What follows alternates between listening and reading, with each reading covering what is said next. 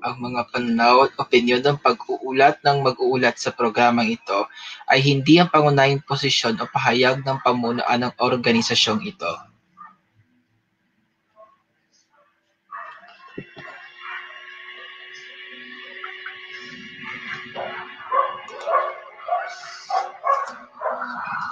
To our fellow HNI members and everyone, here now is the Orashin Errata against COVID-19. God our Father, we come to you in our need to ask your protection against the COVID-19 that has disturbed and even claimed lives. We pray that you guide the people tasked to find cures for this disease and to stem its transmission. Protect the medical experts that they minister to the sick with competence and compassion. We pray for those afflicted. May they be restored to health soon. Protect those who care for them. Grant eternal rest to those who have died. Give us the grace in this trying time to work for the good of all and to help those in need. We implore you to stop the spread of this virus and to save us from our fears. Grant all this through our Lord Jesus Christ, your Son, who lives and reigns with you in the unity of the Holy Spirit, one God, forever and ever. Amen. Amen. We fly to your protection, We O fly Holy into Mother of God. protection, O Do Holy not Mother of despise God. our petition Do or not despise the necessities, petition but deliver us always from all dangers, O glorious O and glorious blessed and Virgin. blessed Virgin. Amen. Our Lady, health of the sick, pray Pray for for us. us. Saint Raphael, Archangel, pray for us. Saint Roch, Pray for pray us. for us. Saint Lorenzo Luis, Pray for us. Saint Pedro Caluso, Pray for pray us. for us.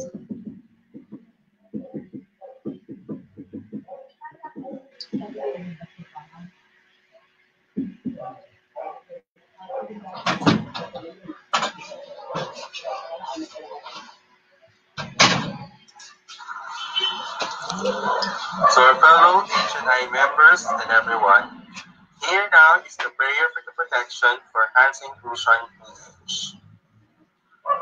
God our Father, we implore you to ask for the enlightenment and rescue, the repentant success of the organization Hands in Inclusion Pilipinas.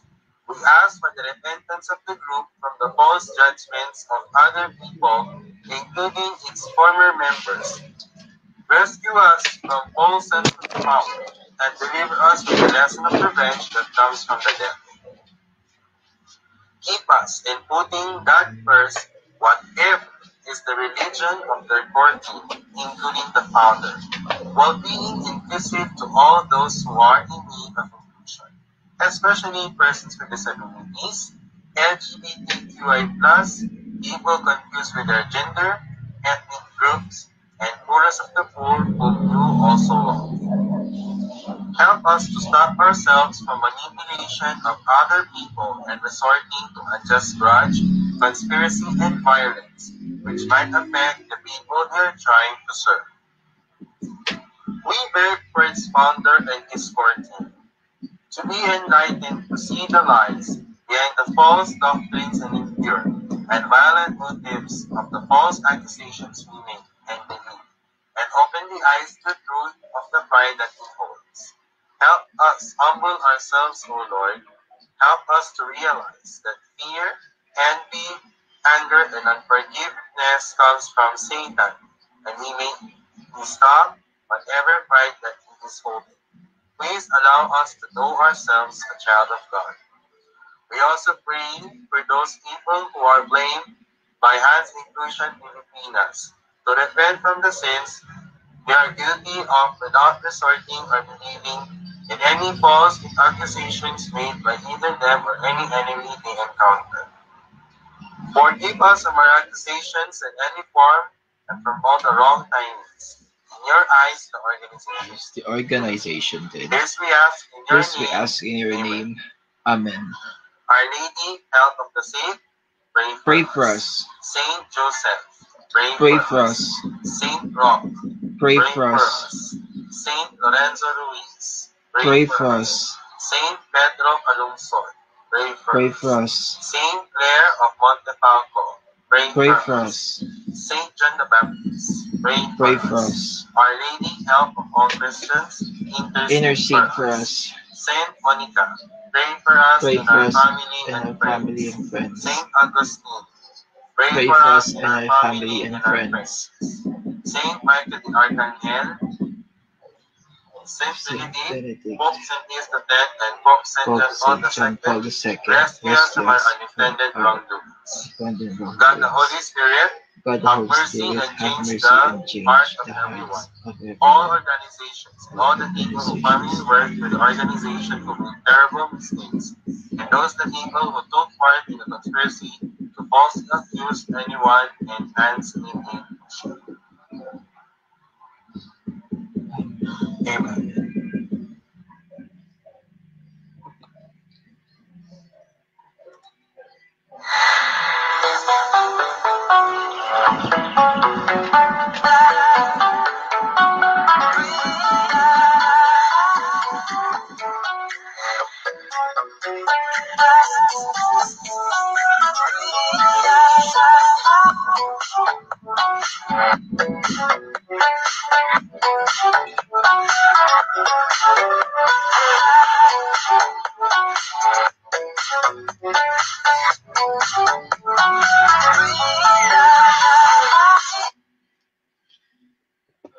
Okay.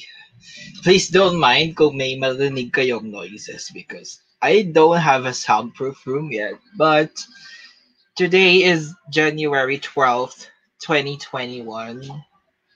And we are back in another episode of Open Arms. I managed to finish this presentation at a time na I don't have any creative thing going on. Parang grabe yung block na nararamdaman ko. It's more like a creativity block. I had these thoughts na gusto ko muna ipahinga sa sarili ko from all of these social media especially. But I still managed to finish this. And that's also why I'm not that active in uploading anything on my own channel, even though I did promise my followers that I would post new content as much as possible. It's because meron talaga akong creative block. And it's been my struggle for years. So there's this limited run free sign up training that I resorted to thanks to one of my cousins who are so supportive of me. But before that, let's recall that exactly a year ago today, at 1 p.m., January 12th, 2020, Taal volcano, the second most active volcano in the Philippines, erupted, spewing ash of up to 14 kilometers high, at umabot ang ashfall sa Calabarzon, Metro Manila, and parts of southern Luzon. Kaya dahil dito, the eruption forced the cancellation of work, school, and flights. According to reports from several media accounts, damage to property and the economy would run by the billions of pesos. So ganun katindi, umabot pa nga sa amin yung ashfall. And we had to wear face masks, yung disposable.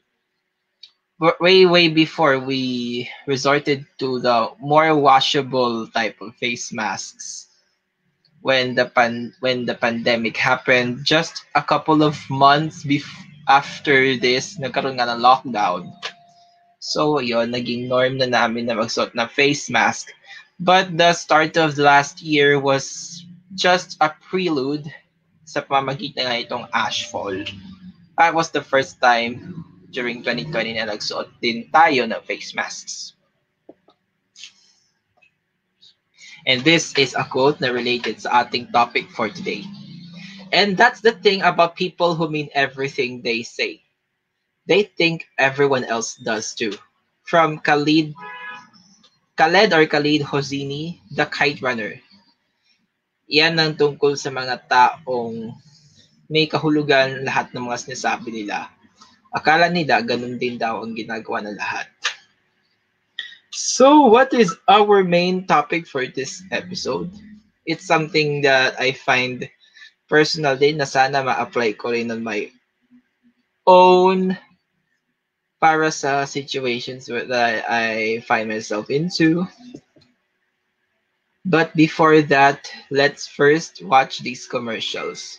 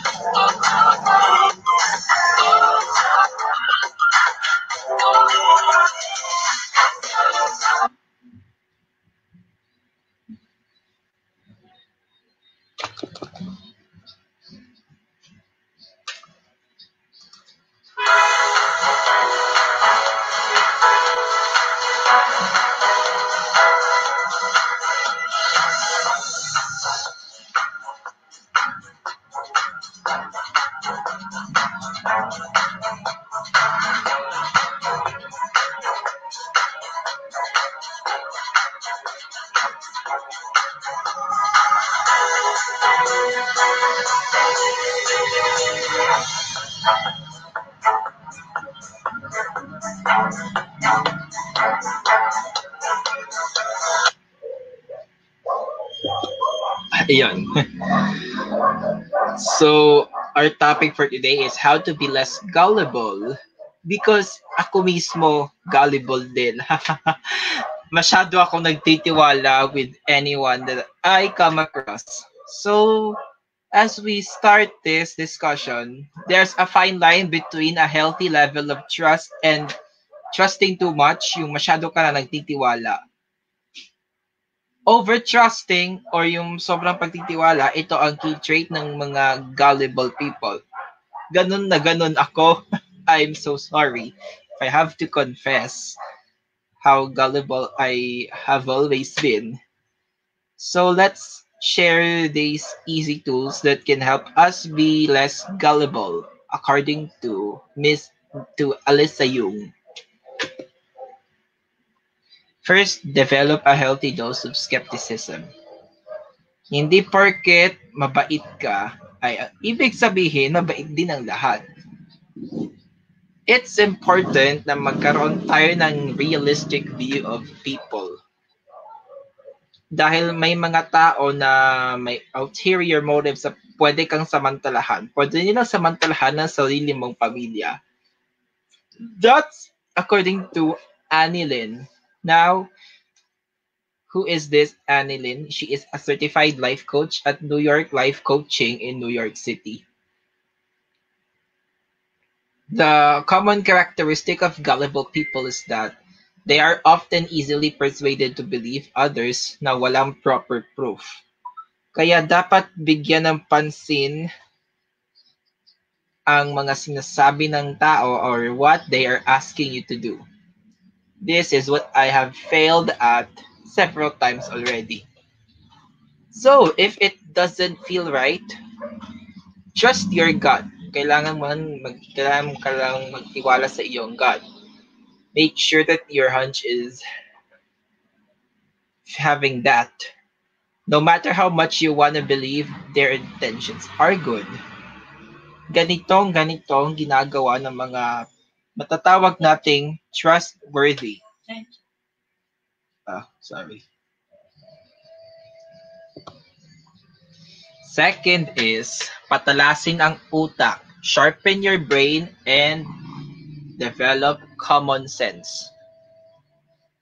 Ang mga gullible na tao ay madalas na uncomfortable with uncertainty, and they also have misplaced trust in authority figures kagaya ng mga magulang or parents, the government, teachers, o minsan pati na rin ng media. What has to be done first ay ang pagpapatalas sa critical thinking skills. Aside from that, we also have to develop more common sense. I know about this because I also did that before nung time na napapansin ko I'm being too gullible. I couldn't say no to even the oddest requests. Mukha man tong mas mahirap kaysa inaakala. Why don't we try it? We can read a wide range of books, hindi lang mga novels. Mga health, self-help, mga ganyan, regardless of the genre. You can watch different types of movies and TV shows. There are several of which you can select on Netflix if you do have a Netflix subscription. And learn a new skill like sketching. You can learn cooking. Pwede kang mag-aral mag-bake, play instruments, or pwede ka rin magbalik loob sa Sudoku. Yes, Sudoku. Ang mga ganito kasi, according to Lynn, are good ways to learn and understand the complexity of human psychology. These will make us a more well-rounded person. Kapag meron tayong exposure to all types of people and situations na mula sa malayo-layo sa atin, mas magkakaroon tayo ng pagkakakilala when you encounter them in real life, and we will know exactly how we can handle these people and situations. Ganyan ang mapapala natin if we develop our common sense. Sorry, inulog ko lang ang upuan to feel more comfortable. Ganito. Ayan. Transparent kasi background ng clip art. Learn from your mistakes. Hindi lang catchy phrase ang fool me once, shame on you. Fool me twice, shame on me. It's actually an important tool to rein in your gullibility.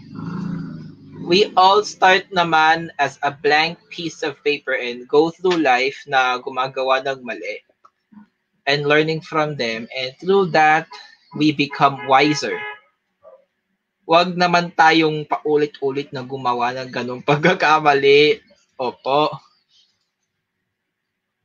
Lalo na if we have this goal to bring out the best version of ourselves, huwag na natin ulitin yung mga pagkakamali natin from the past. Learn from the books and the movies. Saang mga ganyan kayo na pinaka nakaka-relate. Oh? And you can also learn from the people around you. You can learn from your past mistakes, but you don't have to commit them over and over again. Ika nga.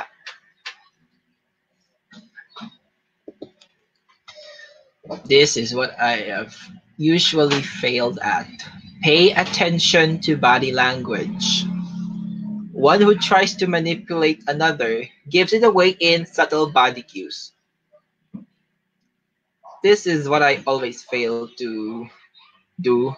Kahit na mabulaklak ng salita yan, hindi ko agad nalalaman through body language. This is a reminder for us to watch for inconsistencies kapag meron kang kinakausap na iba and look at their facial expressions, lalo na sa kanilang eyes and their mouth movements, pati sa noo. Body language and tone of voice. So, anong ibig sabihin ng ganito? How do we pay attention to body language?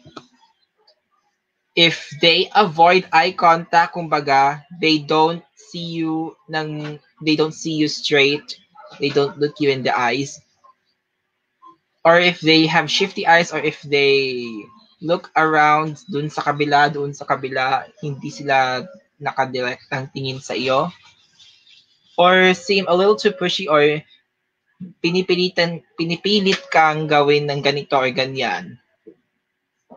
Or, ito ang pinaka-common kong na-experience. Mostly from people na hindi ko pa nakita in person.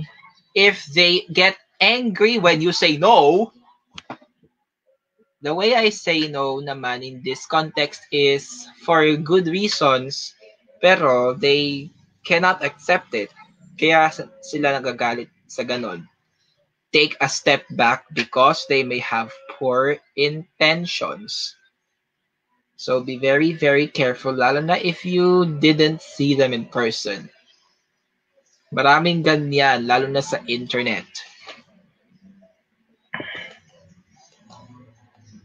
The fifth is to avoid gullibility hotspots. How do we avoid this? If there's anything that makes you vulnerable, kagaya ng a big fight, if you argued with your boss or your parents or your partner, a breakup, this is not uncommon. Pwede rin after your loved one just recovered from an illness, or ikaw mismo, or even suffering the death of someone close to you. This can make you more prone to over-trusting. Kung sakaling naipit ka sa kahit aling mga instance na to, what you could do is to turn to supportive friends you know you can trust. This is a tip from Psychology's magazine. Don't let being gullible get the better of you, lalo na kung may pinagdadaanan ka. You need a good support system from people whom you can trust and depend on the most. I know about this because when I just went through something really deep, may kinakausap lang ako sa Facebook Messenger or something, especially yung mga naging former schoolmates ko or hindi naman siguro workmates. They just gave me a sense of comfort na parang I still fit in. Parang they wouldn't take me for granted. I didn't really resort to people na alam kong sasamantalahin ang aking kahinaan. This is effective talaga para hindi ka maging gullible. If you know that you find yourself stuck sa ganyan, just tell anyone na pinagkakatiwalaan mo talaga. Next is keep track of how often you've pranked. This clip art, by the way, may or may not have anything to do with the tip, yung maglalagay ka ng toothpaste sa Oreo. If you find that your friends are always pranking you, dahil ito sa pagiging pinaka-gullible mo from the group. Ako yan, especially when I was in college. Although I do have to say no sa kanilang requests before, hindi ko naman pinahalatang I'm half homebody, I'm half adventurous. It's just that my parents are protective of me and worried about my safety. Kaya I try not to be as gullible as I can, especially kung mga ganyan. Wala namang mali sa pagkakaroon sa isang harmless joke, but your oblivion could get you into a more serious situation where you're taken advantage of. Kung sakaling pinagsasamantalahan ka na ng mga kaibigan mo for being naive or an easy target, let it roll off your back, but keep it in the back of your mind because it will help you remain more aware when it counts. Kumbaga, kung pinagsasamantalahan ka na because of your naivete and you're being gullible, you may just not mind it, but kailangan mo yung alalahanin because in case may ipit ka sa ganito, mas malalaman mo na kung ano ang gagawin. I didn't really do something like that, but rather more involuntarily. Or gumagawa lang ako ng dahilan why I couldn't do this, why I couldn't go with them, ganon. In fact, they did understand naman, and thank God we are all okay with each other now. We're friends again, though we don't communicate as much dahil nga we have a busy career. We are too busy with our careers. Yung iba, entrepreneurs, binabalance ang pagiging parents, ganon. Next is to look out for shady deals. Lalo na kapag may mga natatanggap kayong message about you won this amount of money from blah blah blah blah blah. It is really too good to be true. Gullible people might find themselves victims of email scams or buying miracle products. Yes, sino naka-experience na bumili ng pampa dahil sa nakita sa TV shopping, sa Shopee, Lazada, any other online shopping sites, or kahit sa Facebook? I tried that, lalo na yung sa clay mask, which in my opinion did not really work for me. So, the next time na may ganito kayong nadatnan, have the nerve to question things muna instead of simply trusting the source or taking what it says at face value. Kailangan mong isipin sa sarili mo, is this product worth the purchase? Hindi ba masasayang ang kwarta ko when I buy this slimming product, slimming tea, clay mask, anti-acne, or pampakapal ng buhok? Baka reverse effect pa kasi ang mangyari sa atin eh.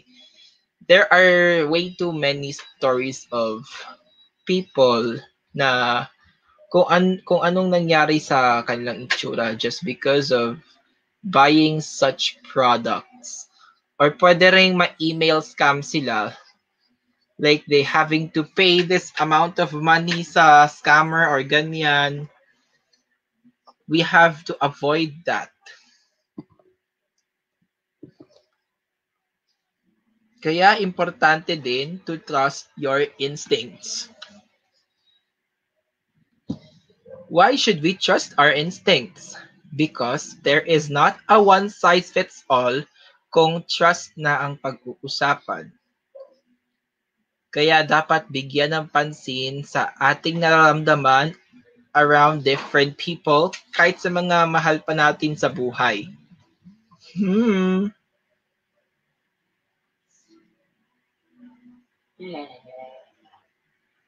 Don't ignore those feelings if something feels a little strange.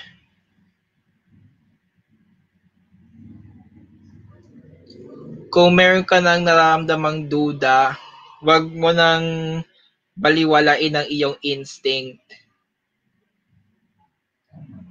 You have to tell them, you have to know na may mali. You can't always say yes and give in to what they might want, lalo na if it's something na punong-puno ng duda. So, ganyan. You should also take a pause. Kung ayaw mo namang mag-conclude agad and magmadali sa paggawa ng decision. If you hit the pause button, take time to reflect and really think about what's in front of you.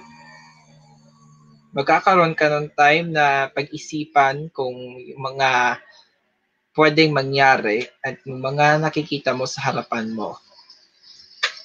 Huwag daw tayong gumawa ng decision na nakakabase lang sa opinion ng isang tao. No. And whatever immediate reaction we have, it should be separated from the final decision. So before you decide to travel, for example, sa favorite mong lugar, think about the risks, the safety risks. Lalo na sa sitwasyon ngayon na mag-implement pa lang ng iba't ibang lugar ng mga bakuna. Ewan ko lang sa amin in our place, to be exact. Anyway, if you feel na hindi ka pa panatag na bumiyahe, kahit sa around the country lang ha, kahit sa mga MGCQ areas lang, you can have time to think of it. You can always refuse to do something. Lalo na kung alam mong it's for the better of you. Kaya we don't always have to give into this or that. Especially sa mga times na kailangan nating isipin the best of ourselves or our health, anything like that. That's how we should hit the pause button. Ano ba? Why does it hang? Why does it hang?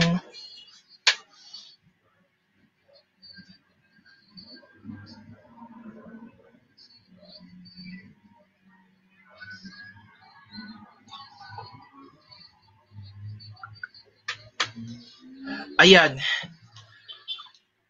So, I click the escape button and it minimized to this window because my PowerPoint presentation lagged.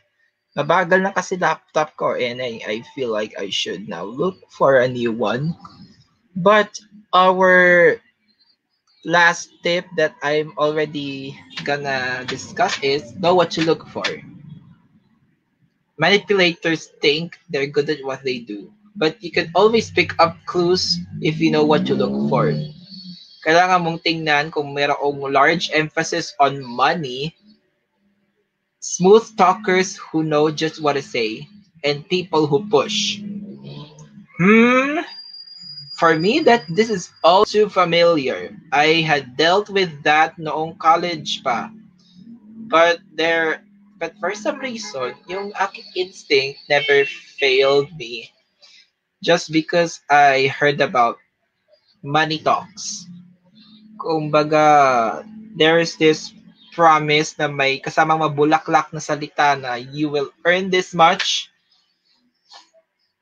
I was reluctant to resort to it, and siguro in a way I'm thankful that I was because these are all red flags. So somehow I got it right that I didn't let my own gullibility take the better of me dahil nalaman ko agad what to look for. This is what I know, that hindi lang ako yung makakagamit nito in the future. Kayo mga nanonood din, hopefully. So before we proceed to how we can donate for our fellow men na nasalanta ng mga bagyo, mga naapektuhan ng mga bagyo, let's now take a pause and have this commercial break in a few.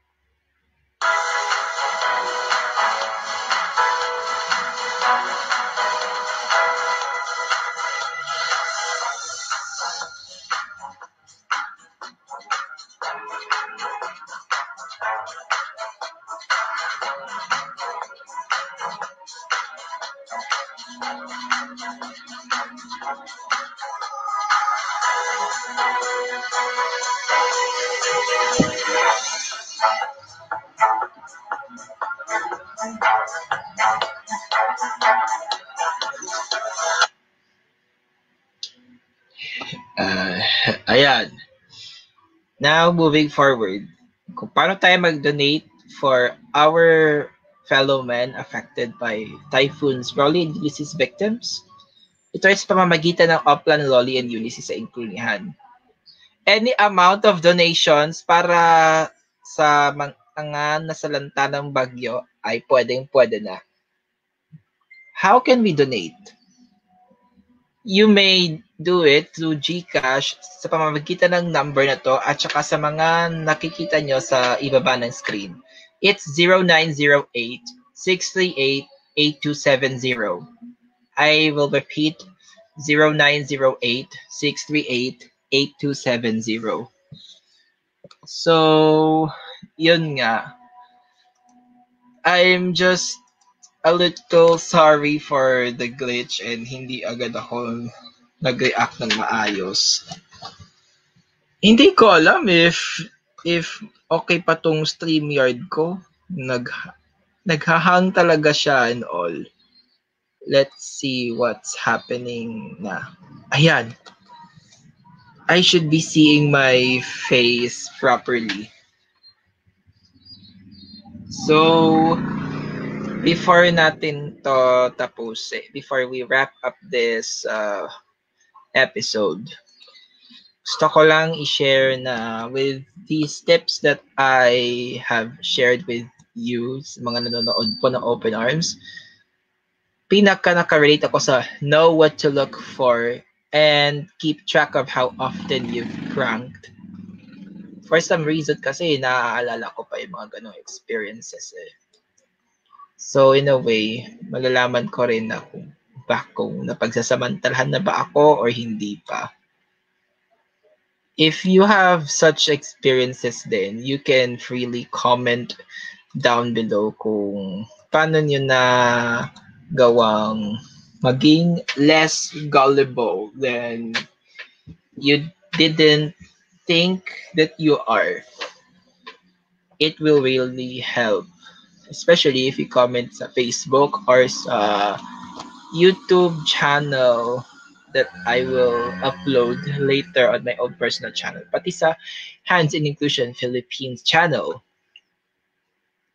And I want to make this quick shout out muna to Cram Lefneg, I'm trying time to make this reaction video na promise ko for him sa kanyang mga hip-hop praise tracks.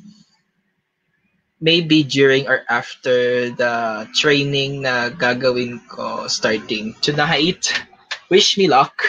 And pati na rin kay Renz Delim. Thank you din for being one of the most trusted friends that I have. Salamat din for the tips and everything else, pati yung mga fun facts and fast facts, ganyan. Thank you for always being there for me. And sa mga batchmates ko sa PCU, batch 2015. Hello! I hope na mapanood din ito.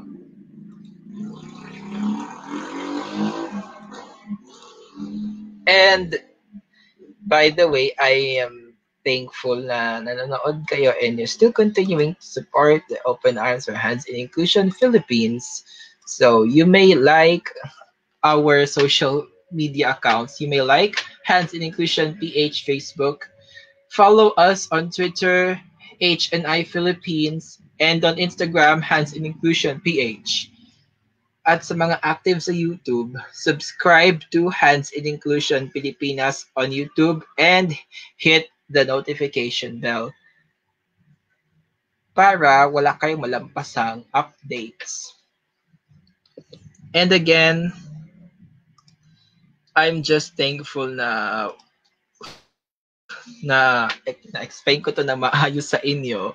Wala na akong mga last minute compared to the last few because I got to push myself enough at this point na dapat mag-prepare na rin ako before I am gonna present this so that I didn't have to rush. So, na-apply ko yung sa lady ko na a little push can make you progress further or ganyan. I might apply this future presentations ko ng Open Arms. And by the way, salamat din pala sa panonood. And thank you. And I will see you next sa Open Arms. I hope I can present this more efficiently, especially na the training that I will undergo by this week. This has been Billicent Macuse, and here at Hands in Inclusion, we are God first and truth first. And we put God first. Have a great afternoon, everyone, and wish me luck sa training.